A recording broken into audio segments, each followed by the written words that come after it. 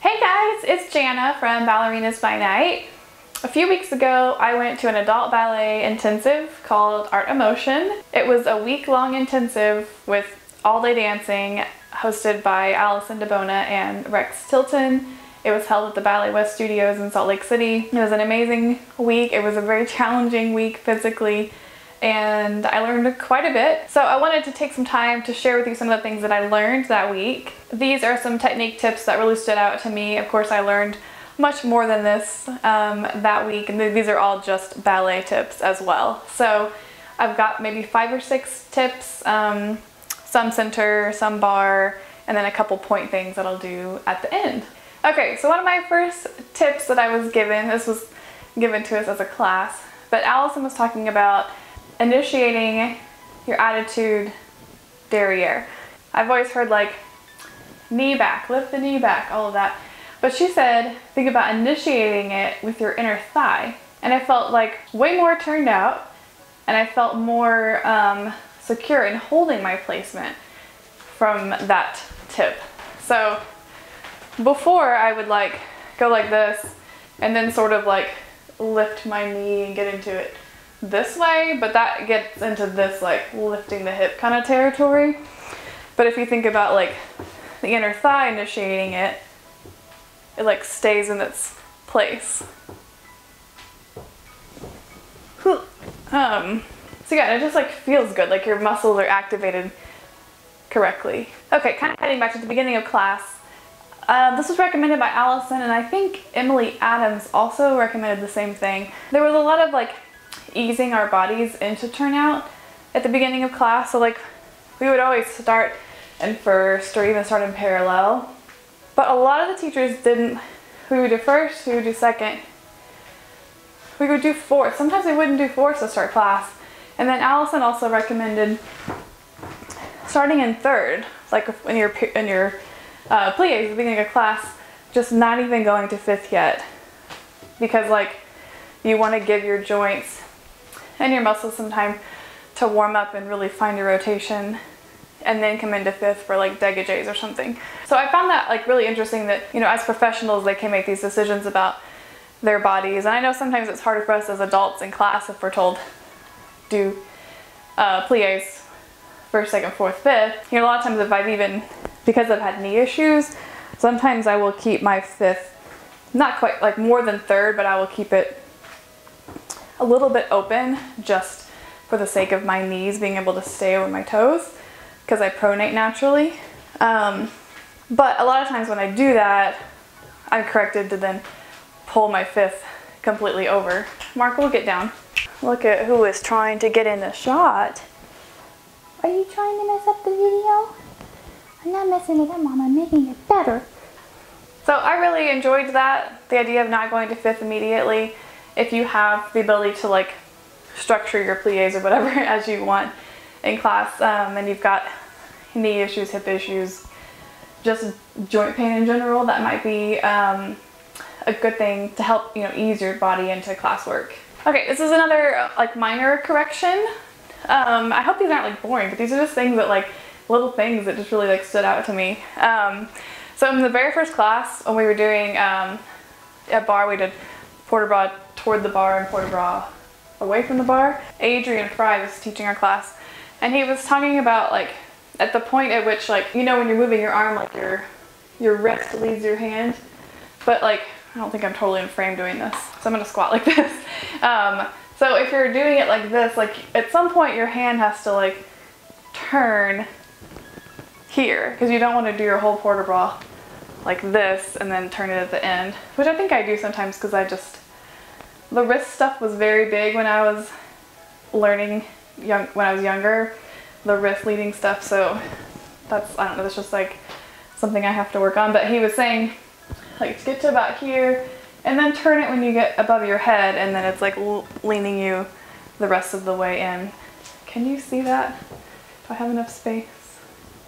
Here and here and here. I hope that that's showing up in the whole frame. It may not be. But yeah, basically you want to like, you're leading with the wrist, but then you're also, it turns at the top of the head to guide you to the rest of the bend over. little minor thing, but you know, all those little minor details are the things that really clean up your dancing and take it from like just being able to do the movements to like a full understanding of your movement. Okay, this is another Allison tip. She was just chock full of these like little tricks, I guess you could say. This is about penché. I am not really warmed up enough to show you a full penché, but hopefully I can give you the gist of what it is she was trying to say. So, you know, like naturally, I guess just like physically, if you're gonna hinge forward, you can only go so far keeping your hips square. Like this hip is gonna have to open up in order for me to like get my leg even higher. So she was saying you have permission to open your hip, but like get it as far as you can with your hips square. So let's see if I can do this. I'm not warmed up again, guys. So if I'm here, I'm gonna go, and then at some point I'm gonna have to open up my hip to get my full extension out there. Let's see if I go this way maybe.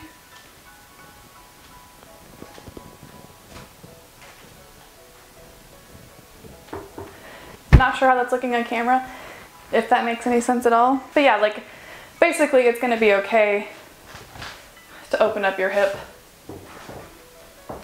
to get the rest of that extension. Because if you stay like this, like there's only so far you can go before you have to open it up. But you don't want to turn your arabesque into like starfish, you know what I mean? So just for the penché.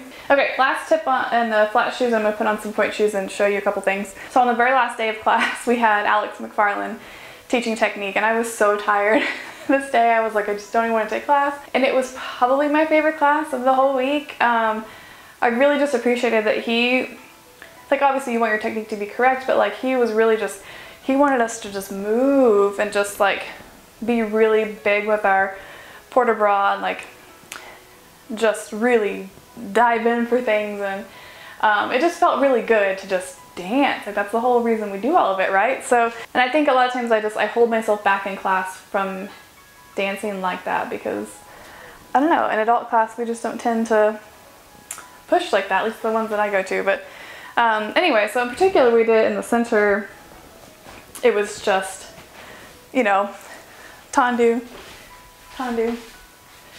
And normally I would just, you know, add a little bit of a head. But he was like, I want you to lean your body. So we were like this and this and this and this and this. You know, it was just like gigantic. I can't remember, I think we did like a forte or something, and we came out of it to balance it, and he was like, I literally want you to be like to the ground, you know? So I mean, that really like that's like another level of stamina and physique and strength, because like if you're just tombe pas de bras, but you go like tombe pas de bras, like that's a whole different way of dancing. And ultimately I think that's where you want to be, because that's the juicy like enjoyment stuff. So I really appreciated having like the environment to be pushed in that way, especially on the 6th day when I felt like I had like a foundation that I'd worked on all week, and then I could just take it and like add to the grandness of it. So I challenge you in your next class to try to just make your port de bras really big, even at the bar. Like you're gonna like, I mean, and that's small still. Make your arms like, make your whole body like move together. So yeah, give it a try and see how it feels. Okay, so a couple point tips real quickly. My lawn people just got here, so they're gonna be like mowing and it's gonna be really loud in a second.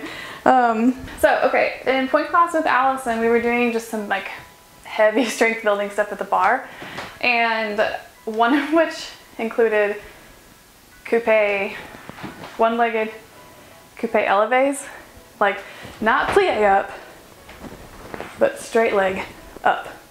That stuff's hard if you weren't aware.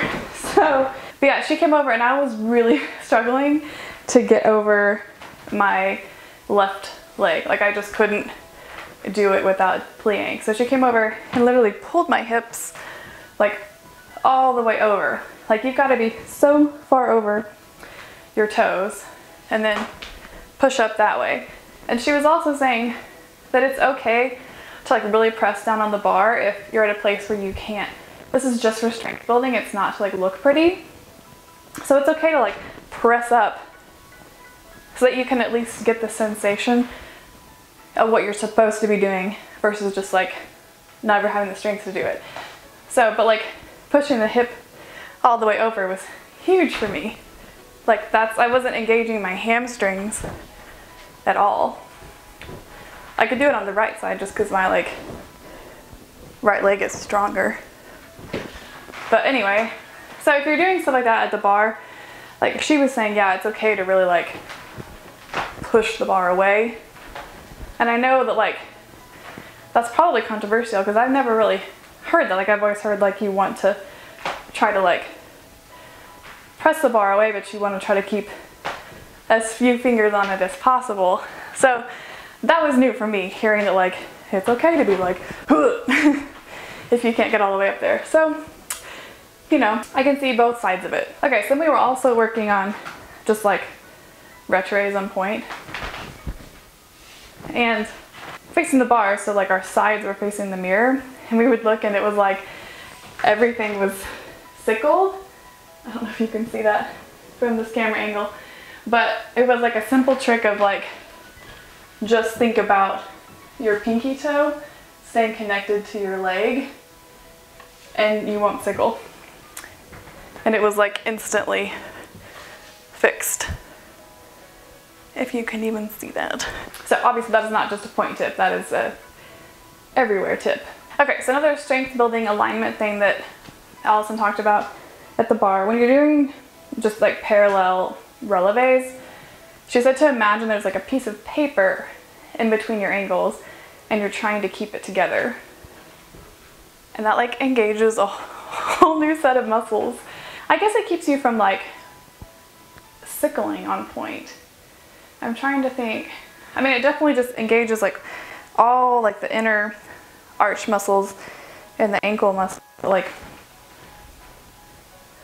but even when you're like in second and doing it, you want to think about the same thing. Markle? So yeah, it's that same action of like, I guess basically it's like helping you keep your weight more on your first 3 toes, and then like, yeah, sitting back in your pinky toes. But I mean, it's like instant muscle burn. When I did that, I was like, holy cow, like my like inner ankles, like all of that just felt like instantly stronger. Okay, that was it for point stuff that I wanted to share. I think there's like a ton more stuff that we worked on, but it's like detailed kind of stuff. But I did want to talk about how Adrian was saying in one of our first classes when we were doing combinations across the floor, we had a pirouette and he just kept saying like, don't linger in the pirouette. And I think we do. We spend a lot of time being like, and da da da da. And he was like, just like get there and like, don't spend a lot of time just like thinking about it real hard. And I realize there's like a balance to this, you know, because like you've got to be in a place where you feel like you know what you're doing enough to not have to think about it and just go. But those of us that were in that class at that level were at a place where, you know, we should be able to do that. So yeah, mostly just like if you're gonna like step up and go, and don't think about it for too long. I shouldn't be showing you this in my point shoes because that's I'm gonna overthink the crap out of this. But like step up and go. I'm not gonna turn them either because I'm also just not mentally prepared for that right now. But you get the idea. So okay, just in time, my lawn is about to get mowed, and so I'm gonna say my goodbyes.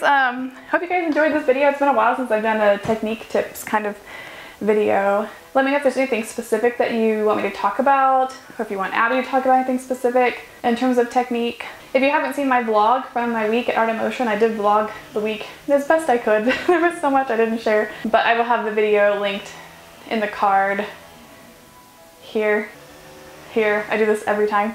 It'll be linked in the description below. If you guys aren't following us here on YouTube, please subscribe and hit the bell or something is what I'm supposed to say, to get notified when we have new videos. We are here to create content for all dancers of all ages, all body types, all levels. So if you enjoy this and you want to see more, give this video a thumbs up. Make sure to subscribe to our channel here on YouTube, and I will see you guys next time.